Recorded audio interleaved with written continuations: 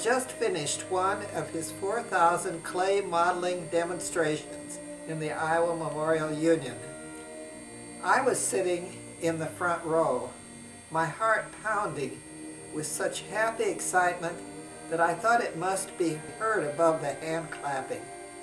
At last I knew what I wanted from life. I wanted to be a sculptor. Dora Mason.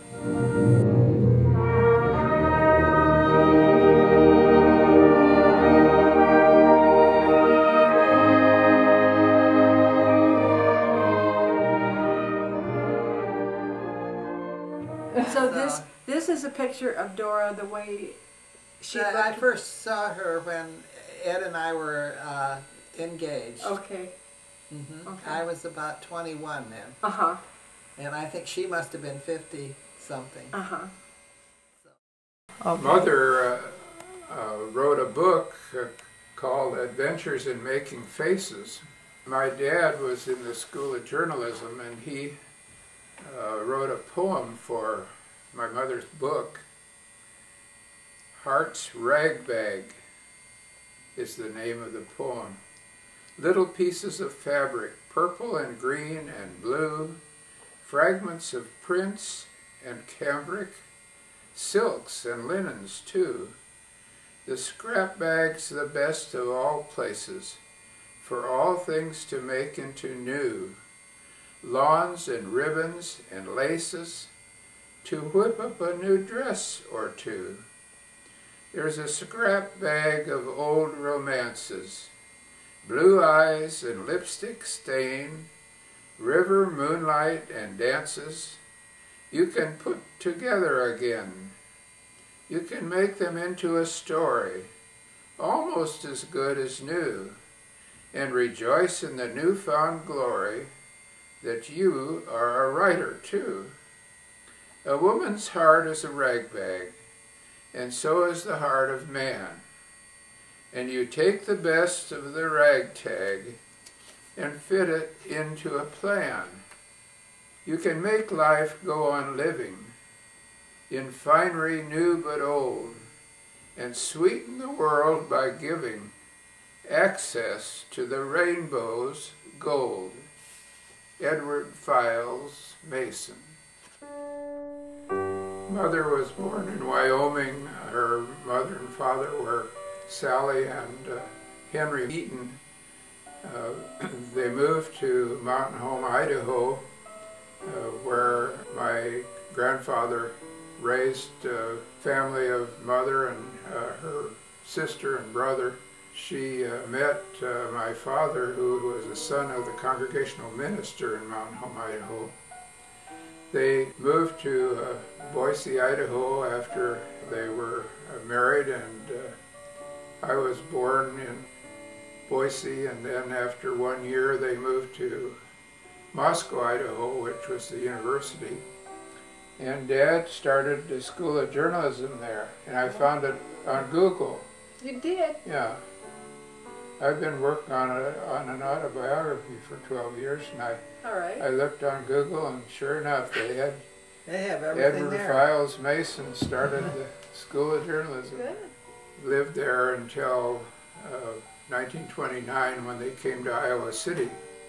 Mother was a teacher, having trained at Lewiston Normal in Idaho, and she tried to get a job here in teaching, but they wouldn't allow anyone to teach whose husband was working for the university. So she decided that she would change her study to becoming an administrator, and maybe she could change the policy of the teaching. Shortly after school started, she attended a lecture of Laredo Taft from Chicago, who chose someone from the audience and made a bust while he was talking. Sculptor Laredo Taft had just finished one of his 4,000 clay modeling demonstrations. I was sitting in the front row, my heart pounding with such happy excitement that I thought it must be heard above the hand clapping. At last I knew what I wanted from life. I wanted to be a sculptor. And she was so thrilled by this, she decided that's what she wanted to do. And the next day she had changed her school program to sculpture. One of her first clay sculptor portraits in class was of Dante, who was the great Italian poet of the Middle Ages. Dora had read a book about how to cast a clay sculptor in plaster and decided she wanted to give a cast of Dante to her husband for Christmas.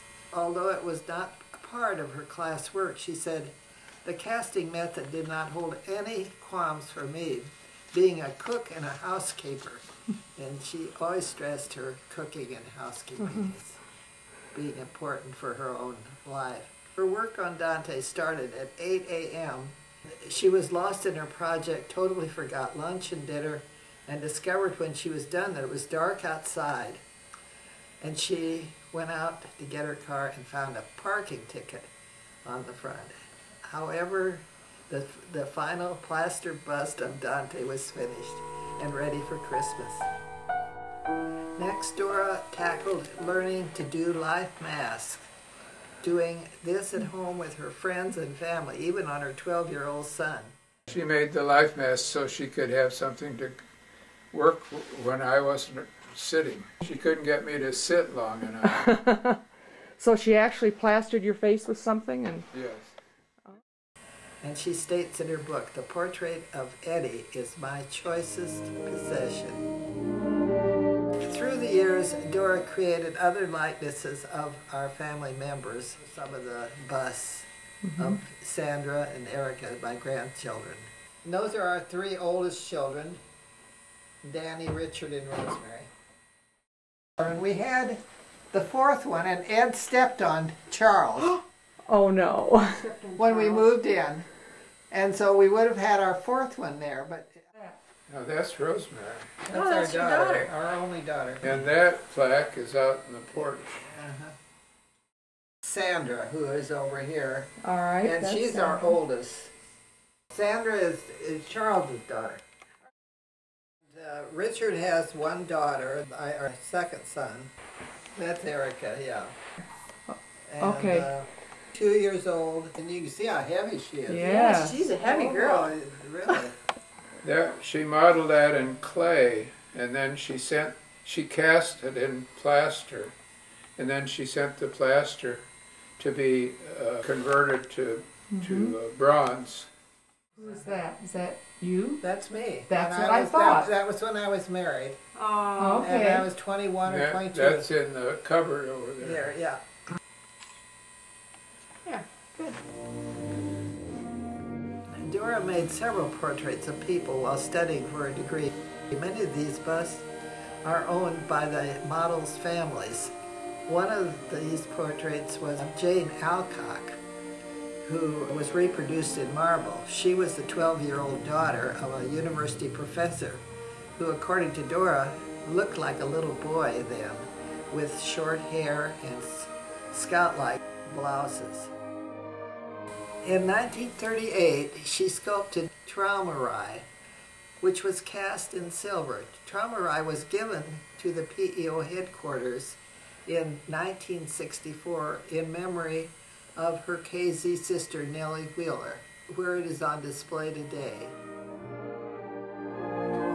Dora chose to sculpt a half figure of Old Amana as her master's thesis final project. Mrs. Mary Eichaker, age 80, from Homestead, was the model. After 8 trips to Havana and back, the realistic clay portrait was finished. Dora wrote, "From the cast of Mrs. Eichaker, I modeled a heroic-sized study of the half-figure. In it, I tried to subordinate the individuality of my model to the abstract ideas of noble character, religion, serenity, and contentedness, to present Old Amana in character, according to plastic feeling and rhythm, rather than to offer the realistic portrait of a model." The model is in Middle Amana in the museum there. Dora received her Master of Fine Arts degree in sculpture in 1939. Nile Kinnick, as you know, graduated from the University of Iowa in 1940. How Dora happened to sculpt the only life portrait of Nile is a story told again and again. So she met him. He lived in a fraternity house. He lived on the corner of Brown and Lynn Street in an annex of the Phi-Psi house. He walked from the annex past our house down to the Phi-Psi house, and Mother was coming home from downtown walking. Those days we walked. Everybody walked. She met Nile Kinnick on the corner down there on Brown Street. Sure.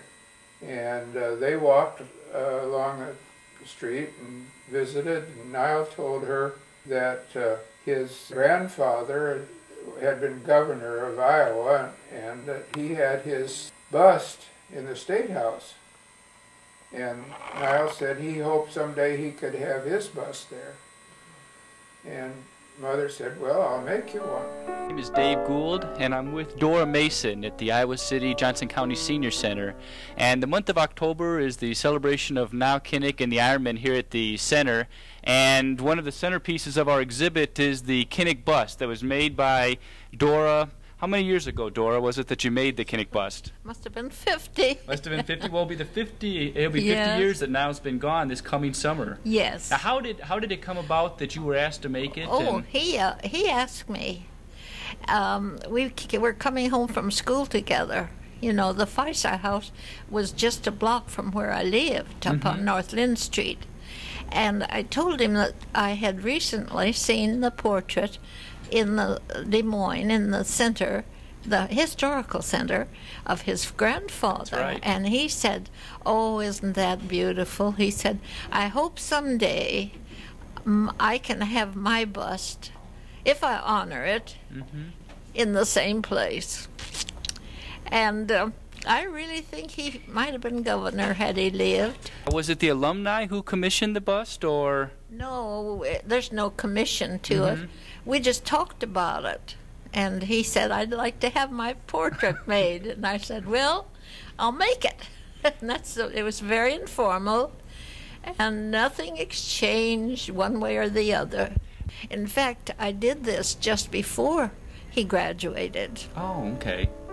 So Nile came over to the house that evening and sat at the dining table and studied for an exam that he'd missed while he'd been in New York getting the Heisman Trophy. He would read 2 or 3 pages and then look up and think about it. So this was an excellent situation for Mother to get a good look at him as she was making his bust. What kind of conversations did you have with him during the making of this? Oh, nothing, because he was studying. Oh, so you didn't really, it was just all I just you kept working? still. And I just worked and worked hard. How long did it take you to make the bust? Well, that evening. Oh, you modeled it in just one evening? Just one evening, yes. And when I got through, he said, would you mind if I'd bring the boys over? So he ran over to the frat house and got the whole fraternity. And they came over. And, oh, they just reveled. And they said it just looked as if it could talk. And then Nile repeated that phrase that he hoped he'd merit the State House or someplace. He really mentioned the State Historical Society, where his grandfather was. To be governor of Iowa.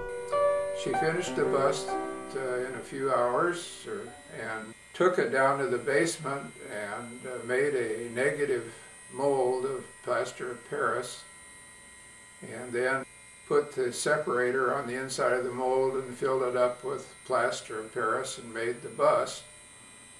And then she chipped off the negative mold, leaving the bust, and wrapped it up in towels and put it in the back seat of the car with pillows, and they took off for Washington, D.C. the next morning, where they were going to live for a year while Dad was working there.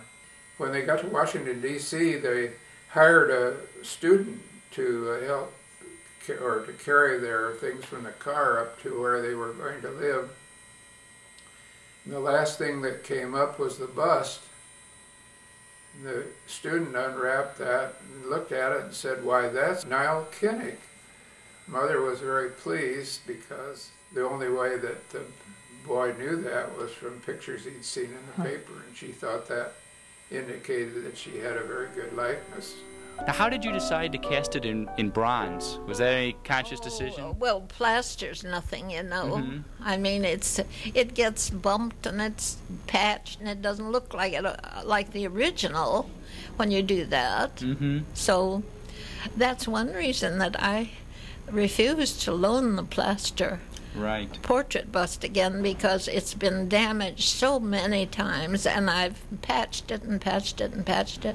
Well, every time you do that, you're away from your model, and you know, I want it perfect. That's right. This is perfect. That's right.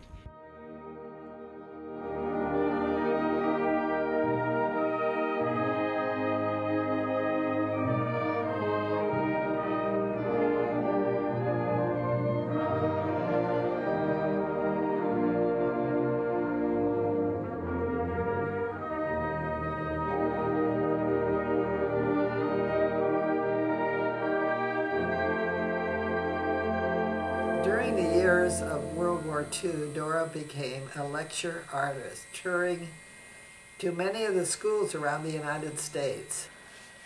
She writes, "I wanted my demonstration lectures to offer something interesting to watch and to have enough content to inform my listeners. Entertainment without something to enrich a person is a waste of time." With a load of clay and armature and other equipment, Dora traveled by car, usually with a hired driver. Mother had a friend, Ethel Hanley, who had a troupe of marionettes, and she gave programs in schools and various organizations around the country, and she helped Mother get started with her sculpture lecturing. They attended a meeting in Lakeside, Ohio, and presented their programs, and then the people who made their schedules bid on those programs, and they arranged that way for the area that they would lecture in. She lectured in northwestern United States and in northeastern area, and the final lecture area was in the upper Midwest, and they gave her a schedule of 64 programs in 6 weeks, which meant that she had to make 2 or 3 lectures a day, and she had to travel between the places where she lectured. Gas was rationed. She had to find someone who would recognize that this was important for the war effort, and get coupons so she could get enough gas to keep going. And her lectures were about the history of sculpture. And while she lectured, she made a bust of someone that she chose out of the audience. She had an armature, and she had the clay rolled up in segments like sausages, and she would build the bust, and by the end of the 45 minutes she had a very good likeness of the person. And then after the lecture was over, she'd tear that all down, and they would roll it up in sausages, and she would go on to the next. Over her lifetime, Dora made over 700 appearances. She worked in many different media to express her art. In addition to sculptures in clay and plaster, alabaster wood and marble.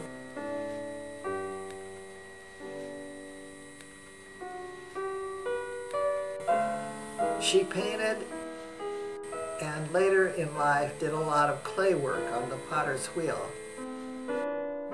Dora stated, however, "I am in heaven when my hands are making mud heads."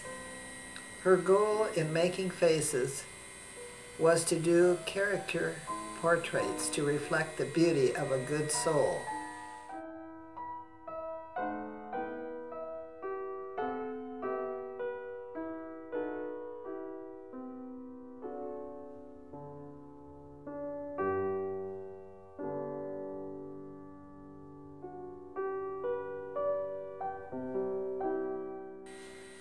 In 1981, when Dora was 85, the Iowa City Senior Center opened in the old post office.